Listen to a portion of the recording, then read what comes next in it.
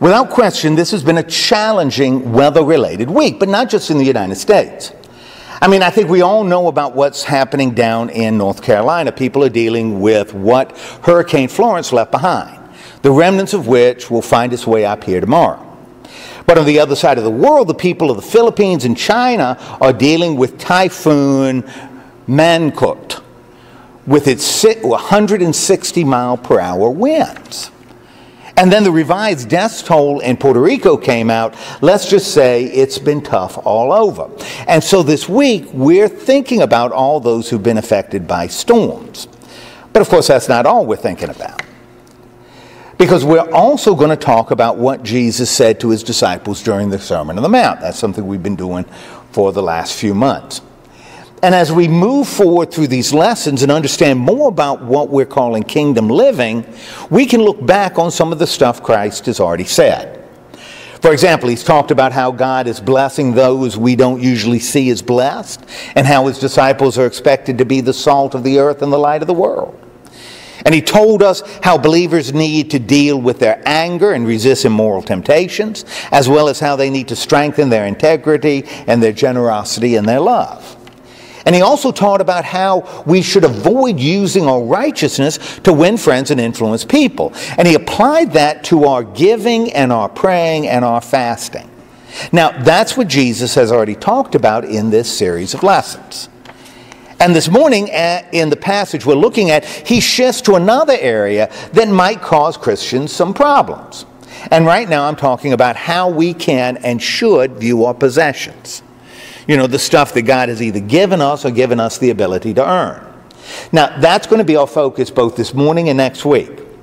And as we start looking at what Christ had to say, again, we're going to ask ourselves three questions that will sort of guide our discussion. According to Jesus, first, what's the problem we all face? Second, why is this a problem? And third, how can we deal with this problem as we try to live as citizens of heaven's kingdom? Now, that's how we're going to approach these verses. And I'll tell you, as we begin thinking about the problem itself, I believe Jesus was very clear and direct about what it is for them and for us. Just listen to what he said. Do not store up for yourselves treasures on earth, where moth and rust consume and where thieves break in and steal. But store up for yourself treasures in heaven, where neither moth nor rust consumes and where thieves do not break in and steal. For where your treasure is, there your heart will be also. Now, in a nutshell, that's our problem. You see, all Christians, which includes us, of course, face the same choice, a choice in terms of what they're going to value. And I'll tell you, I think the nature of that choice is even clearer when we look at the passage in the original Greek. Because the word store up is actually the verbal form of the noun translated treasure. Therefore, we could translate the passage like this. Don't treasure for yourselves treasures on earth, but treasure for yourselves treasures in heaven. You see, right here and now, we have an undeniable, unavoidable choice. In fact, it's a choice we have to make over and over and over again. You see, on one hand, we can treasure, value the treasures we have right here on earth. Of course, only a few of us have the incredible riches that Hercules and another Argonaut found in the cave on the Isle of Bronze. Let's face it, the stuff we tend to treasure, and I certainly include Ray Harryhausen when he was alive, is a lot more modest. Stuff like houses and cars, telephones and televisions, and of course, PlayStations and Xboxes. Now, that's the stuff we treasure. And often we treasure these things more highly than almost anything else. Let me show you what I mean. While I think most Christians would be willing to give their hearts and give their souls and give their lives to Jesus, I doubt that many would be willing to give their televisions, if that meant unplugging it and hauling it down to Goodwill. I don't think I would. You know why? Because I haven't. Man, I don't think many of us would even give up our cable. I'm telling you, our treasure is usually right here on earth. And yet, all that electronic stuff isn't very useful in New Bern, North Carolina right now. And as I know from firsthand experience with my Mini Cooper, cars can sure burn right there beside the interstate. And you know, this was a lesson even Hercules learned in the movie Jason and the Argonauts. And I'm talking about when his theft of a golden needle from that cave we just saw, when him stealing that thing caused Talos to wake up. And trust me, he was one of the reasons they call it the Isle of Bronze, and it's a bad thing to tick off a bronze statue. But that's what happens when you're focused on a treasure right here. You see, on one hand, we can choose to treasure, to put a high value on earthly stuff. On the other hand, though, we can treasure things associated with heaven. But I'll tell you, as it's used in Matthew, heaven isn't really a place far away that good people see when they die. Rather, it's a reality that's present with us right now. And that's why both John the Baptist and Jesus said, repent, for the kingdom of what? The kingdom of heaven has come near. You see, in Matthew, Jesus talked about the kingdom of heaven instead of the kingdom of God. Therefore, at least in this gospel, the word heaven was used to identify God without using his name. And so treasuring heaven or God is a whole lot different from treasuring stuff, because it involves placing a high value on godly attitudes and godly actions rather than on secular money and secular mansions. I mean, think about it. If a person truly treasures the things of heaven, I think he'll be working to develop the fruits of the Spirit in his life. And I'm talking about the kind of attitudes Paul lists in his letter to the Galatians.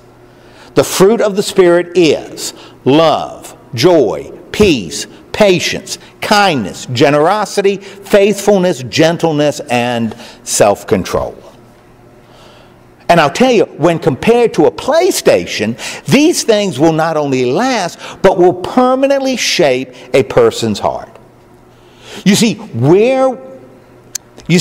have a choice about whether we're going to treasure earthly stuff or heavenly actions and attitudes. According to Jesus, that's the problem we face. And there's a very real and clear reason why making a heavenly choice is so important for Christians. You see, the choice we make will either help us focus on or distract us from what should really be most important. And I think that's what Jesus was getting at when he said, the eye is the lamp of the body. So if your eye is healthy, your whole body will be full of light. But if your eye is unhealthy, your whole body will be full of darkness. If then the light in you is darkness, how great is the darkness? Now, that's what he said. And I'll tell you, I believe this is all connected to the choice he'd already talked about. Of course, when he said eye, Jesus wasn't suggesting we're like a cyclops. No, he's talking about both our eyes. And since for him our eyes together is the lamp of the body, in other words, the windows through which the light that's inside shines out, our eyes can be either, according to the New Revised Standard Version, healthy or unhealthy. But I'll tell you, even though I like that translation, I think the good old King James Version is actually closer to the Greek. This is what it says. The light of the body is the eye. If therefore thine eye be single, thy whole body shall be full of light. But if thine eye be evil, thy whole body shall be full of darkness. If therefore the light that is in thee is darkness, how great is that darkness? You see, the Greek word translated healthy is used nowhere else in the Bible. And in Greek writings of the time, the word generally means single or simple or sincere. And the word translated unhealthy nearly always means evil. Like when Jesus said to the people who wanted to get him because he didn't do what they wanted him to do, "You brood of vipers, how can you speak good things when you are evil? Out of the abundance of the heart, the mouth speaks. The good person brings good things out of a good treasure. The evil person brings evil things out of an evil treasure." I tell you, on the day of judgment, you will have to give an account for every careless word you utter. For by your words you will be justified, and by your words you will be condemned. You see, that's what the words actually mean. And I think that explains why this choice about what we should treasure is so important. You see, if we treasure the things of heaven, the will of God, our eyes will have a single focus. They'll be simple in that they're not distracted, going from one thing to another. In a word, they'll be sincere, and as a result, they'll radiate a single, simple, and sincere message to those around us. And that message will focus on those things we really treasure, like love and grace and mercy. Using an image he's already used a little earlier in the Sermon on the Mount, will truly be the light of the world. Now that's on one hand. But on the other hand, if we treasure all those earthly things that come and go, things that rust and decay, stuff that moths eat and thieves steal, then our focus is going to be anything but focused. It's going to be all over the place because we'll be constantly replacing the stuff we've lost. And as a result, we're going to become distracted from being the people Christ has called us to be. In that way, our eyes will be evil because our values will be all screwed up. And I'll tell you, that's a real problem. Because if this is what we choose, not only will we not radiate light, the only thing that will come from us is darkness. And so according to Jesus, those who treasure the things of God, they have a single, a simple, a sincere focus, and they'll radiate light. But those who treasure earthly stuff, they're going to be constantly distracted by all kinds of temptations, and they'll be drawn by all kinds of values, and they'll end up becoming these little walking, talking black holes. And that's why the choice is important. And so how can we make the right decision? In other words, how can we move towards treasuring the things that are eternal rather than the stuff that's temporary? And how can we develop a focused vision and leave behind constantly changing values and opinions and emotions? Well, I think Jesus gave an answer in the last verse of this passage. He said, no one can serve two masters. For a slave will either hate the one and love the other, or be devoted to the one and despise the other. You cannot serve God and wealth. Now that's what he said. And personally, I think that's really important for us to remember. Because I've got to tell you, when it comes to what I treasure, what I value, man, I'd rather straddle the fence. I mean, even though that's not always comfortable, I'd much rather believe that I can value earthly treasures as well as heavenly treasures. The stuff that breaks down as well as the stuff that lasts forever. And I'd much rather think that I can have a single, simple, sincere focus on God and His Word and His will, right along with a broad and a changing perspective on the world in my life. You see, I really want to believe that I can be God's slave and do those things He's called and equipped me to do, but also have, let's say, a part-time job where I can get some of the other stuff I treasure. Now that's what I want to believe. But as Jesus reminds me and He reminds you, that's just not possible. In fact, I'll tell you, that may be one of the reasons bigamy is illegal in our country. Because we all know that a man can't serve, what? Two masters. Unlike successful negotiations and an ideal compromise, what we treasure just can't be a both and, rather it's an either or. Therefore, like it or not, we have to decide, is what we treasure on earth or in heaven? And will our eyes radiate a single, simple, sincere beam of light, or will they be darkened by distractions and confusion? You see, right now we need to decide what we're going to treasure, what we're going to value, what we're going to seek out, and by making that decision, man, that's how we start to do it.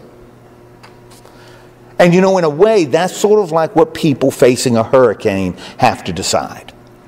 You see, when the storm's coming, they can focus on safety, and they can focus on it like a laser beam, their safety and the safety of their family. And if they do, when told to go, they're going to do what? They're going to go, right? They don't have to think about it. They're going to pack up the car and go. Or they can try to protect their stuff by staying, right? And then they'll have to stock up on all kinds of food because they're not going to be able to buy it when the hurricane is blowing, maybe even a generator. They'll have to do something about their windows because if the windows blow in, boy, you got a problem. And they still have to keep track of the storm because it may be worse than expected, and they'll have to go anyway. That is, if they can, because if they wait too long, the flood may swamp the car. You see, that may be a good example of both treasures and focus. And I'll tell you, we face the same kind of thing all the time. I mean, what's the problem? We can either treasure God or stuff. And why is this a problem? That's simple. What we treasure will determine what we reflect to the world. And how can we solve it? Well, it starts when we recognize that, like it or not, a decision has to be made. And so let's say we decide to serve God rather than money. That's a decision we make. Man, what are we going to do when the bills have to be paid? And the mortgage is due? And we got no food in the refrigerator? Good question, right? Well, that's what we're going to talk about next week. Amen.